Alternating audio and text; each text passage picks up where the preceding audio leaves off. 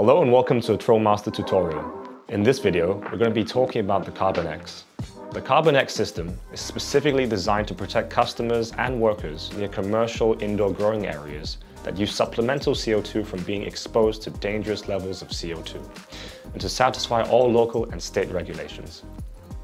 Many customers want to know if they need a Carbon-X or if they can just use their Hydro-X or X Pro controller to act as a CO2 alarm. The short answer is no. Regulations require that any CO2 safety system must have its own CO2 sensors and be a standalone controller in order to provide redundant CO2 sensing and protection in enclosed spaces. The Carbon-X provides critical monitoring of CO2 levels in up to 13 separate zones. The Carbon-X system offers high-level CO2 alarms and low-level CO2 alarms, and both levels can be customized by the user to satisfy local requirements. A single Carbon-X controller can be connected to up to 13 separate rooms that need to be monitored. And each room will either have one or two independent CO2 sensors installed to constantly measure the CO2 levels in that room. If any of the sensors detect unsafe levels of CO2, the system can shut down CO2 flow, vent the area, turn on visual and audible alarms, and even send a signal to a fire alarm panel and make an emergency call to the fire department. The Carbon-X can control CO2 solenoids, ventilation fans, and dampers. The system is modular in design and fully customizable. It consists of the CDA1 controller, CO2 sensors, various plug-in type DS modules, and multiple colors and types of audio-visual alarm stations. Up to 40 device modules or alarm stations can be connected to a single Carbon-X controller. Each of the device modules or alarm stations can be linked to an individual CO2 sensor for individual room control, or linked to all sensors to create a master alarm function. We provide flexible options on how to configure the Carbon-X system to best suit the individual needs of each customer. There are 5 ports at the bottom of the controller, including power, Ethernet, Alarm 1, Alarm 2, and a device port. You can set each alarm following the requirements of your local fire department. An example being having the Alarm 1 port for lower readings up to 5,000 ppm and the Alarm 2 port for higher readings of 5,001 to up to 30,000 ppm. The settings are completely dependent on your local regulations. Our plug-and-play design simplifies the installation process. To complete the system and have it work properly, the sensors and device stations have to be connected to the Carbon-X system by using standard RJ12 cables and RJ12 splitters. The modules are daisy-chained together using the RJ12 cables, allowing for flexible installation and future expansion.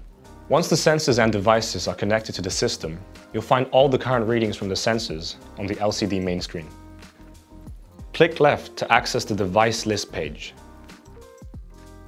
Click right to access the alarm message page. There are other settings within the system setting page that allow the user to determine the CO2 alarm level. Preset levels for the low alarm is 5,000 ppm. After you're done changing the settings, press Enter to save the settings. And high level is 30,000 ppm. Press Enter to save the settings.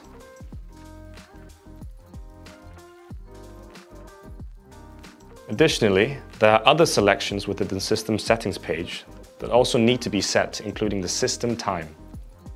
Within system settings, you will also find the options to update firmware, factory reset, and calibrate your CO2 sensors. The Carbon-X can also be controlled by using the free smartphone app TM+. It offers remote monitoring, settings, and receives push alert notifications, so you'll be notified immediately when high-level CO2 levels are detected. This gives you complete control of your grow room, anytime, anywhere. To learn more about how to add a controller to your app, you can check out our QR code tutorial. The MBS K30 CO2 sensor is compulsory for the system to work, and works exclusively with the Carbon-X system. You'll need one MBS K30 sensor for each room, or 2 sensors if your local fire department is asking for a low-level and a high-level alarm. For example, you could have one alarm at 5,000 ppm and the other at 30,000 ppm. The MBS K30 incorporates an NDIR 0 to 30,000 ppm sensor in a self-aspirated enclosure and can read up to 30,000 ppm CO2. Each zone or room can have 1 or 2 K30s depending on your local code requirement, and they require the SPH1 for supplemental power to function. You can have up to 13 MBS K30s for each CDA1 controller. If the Carbon-X is monitoring CO2 in all 13 possible rooms, and you're using both low and high level alarms, you would have a total of 26 MBS K30 CO2 sensors connected to the Carbon-X controller, using multiple SPH1 hubs to connect and power the sensors. The AS1, 2, 3, and 4 alarm stations are audio-visual alarm modules. When a sensor detects high CO2 levels, it is these alarm stations that will alert occupants to evacuate the area. The AS1 is the simplest version of the alarm station offered with the Carbon-X. It has a strobing red light and a siren to alert occupants. And the AS1 requires 120 volt power to operate.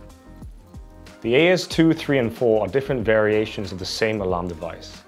They are all audio-visual alarm stations. The difference is in the color of the LED indicator lights. And the AS2, 3, and 4 all have an LCD screen that will display the current CO2 ppm level of the MBS K30 sensor linked to the alarm station.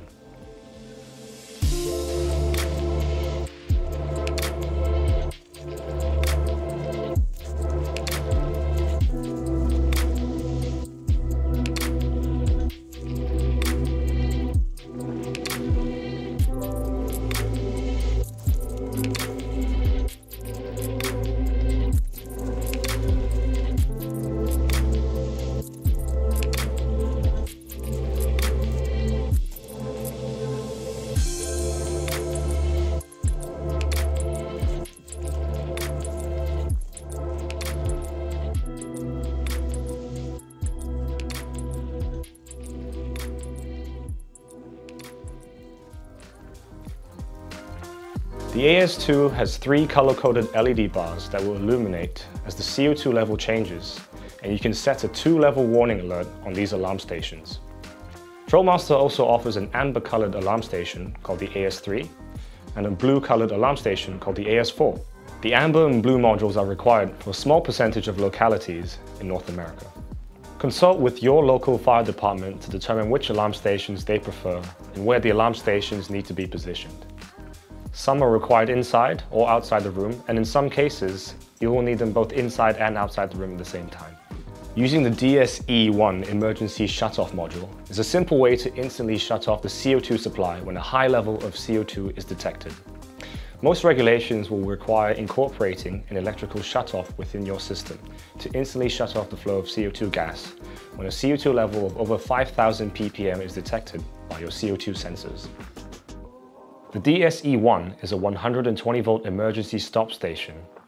It is designed to easily stack on top of your current CO2 controller's device modules such as the DSC1. It will then act as a redundant CO2 control device to shut off CO2 if there is a CO2 controller failure.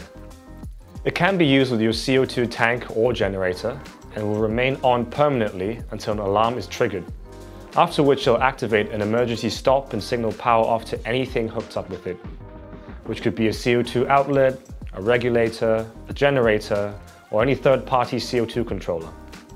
This allows it to automatically cut off the CO2 supply and injection into the room. The DSD1 is a dry contact output module that provides both normally open and normally closed connections. When connected to the normally closed contacts, the DSD1 can be used to shut off a CO2 device that's wired in series with it. Alternatively, when connected to the normally open connections on the DSD1, it can be used to activate a device such as an exhaust fan or connect to the building's fire alarm panel. The DSC1 is a 120 volt controlled outlet. Usually you connect it to devices like ventilation fans, and it'll automatically turn on the fans when it's triggered by a CO2 alarm. Installation of the Carbon-X starts with deciding where to locate the Carbon-X controller. Mounted in a location that is easy to access and away from high levels of humidity and water. From the Carbon-X, you'll be running at least 2 separate RJ12 cables. One cable will connect up to 13 of the low-level CO2 sensors to the Carbon-X, and a second cable will connect up to 40 of the device modules or alarm stations to the Carbon-X.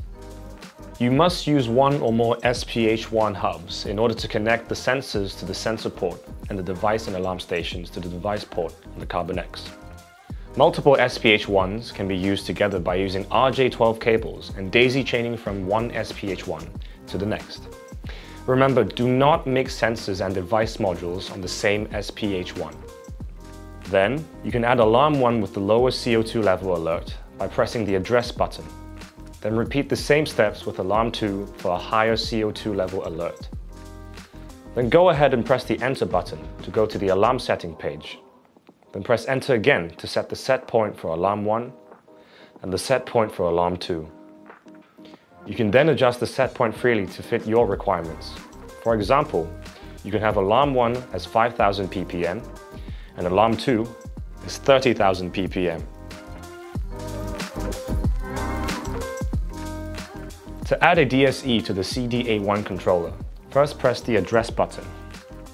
Then find your device on the device list page and set them to alarm 1 or 2 that you've set previously.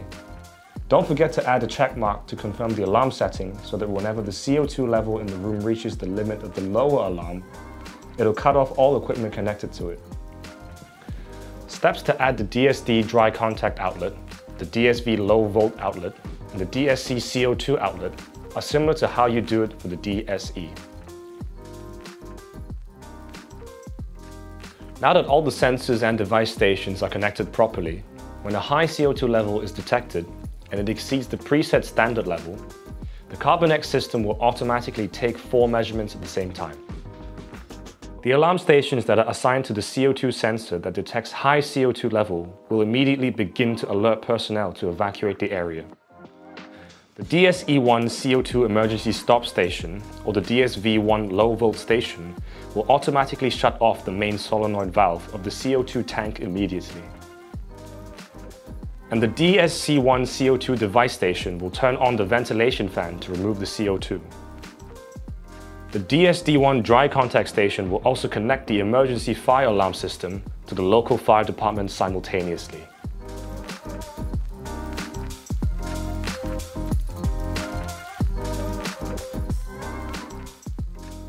When the audible alarm is activated, you can turn it off by pressing the enter button. However, the DSE won't turn back on until you press the enter button on the controller and the CO2 level drops below the lower CO2 set point.